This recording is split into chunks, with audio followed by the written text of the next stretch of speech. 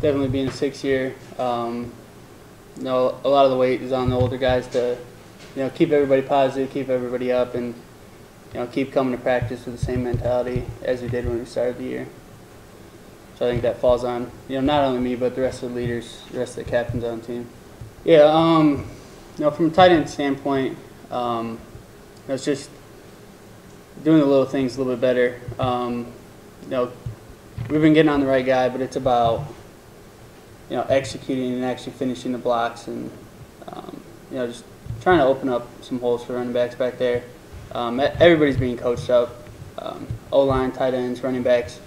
There's trusting the hole, trusting your training, and then just being more physical and just trying to attack the defense a little more. I would say there's more sense of urgency. Obviously, we know we got to get stuff fixed, and we got to get it fixed quick if we want to accomplish the goals that we set out to do at the beginning of the season. But just sense of urgency.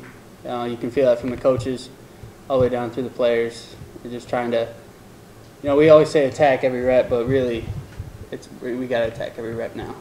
I mean, obviously it's a little frustrating, but as offense as a whole, we haven't held up our end of the deal either. So it just comes back to execution and trusting the training, trusting the coaches, the game plan, and we will figure this stuff out. I was here back in 2017. I think we went 10-3, 11-2 that year, and then come back the next year we were 6-6. So I've been through this before, and tough times don't last. Coach Tuck says it all the time. Tough people do, and we got some tough guys in the room. Yeah, obviously it's difficult to find a rhythm when we're not out there, but when we are out there, we got to do a better job executing. We haven't had a good first couple drives the past couple games, and I think that's hurt us. So we just got to start faster. Yeah, we're trying to get things differently, trying to spread us out a little bit more, create some more space.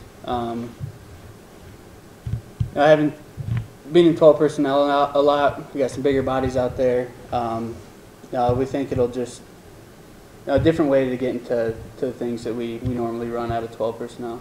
So I think we're just starting it a little sooner. We know the offense a little bit better this year, so it's easier to get to that sooner in the season.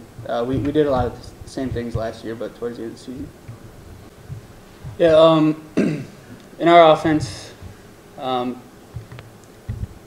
we have some opportunity to make explosive plays, but it's about when we are in those positions actually executing. We haven't had many explosive plays the past 2 games, and when us as tight ends find ourselves in there, we gotta make plays, whether that's making the catch or if we can get some yak, that can turn into an explosive play too. So it's all about just being more physical, being have a better sense of urgency when we're out there.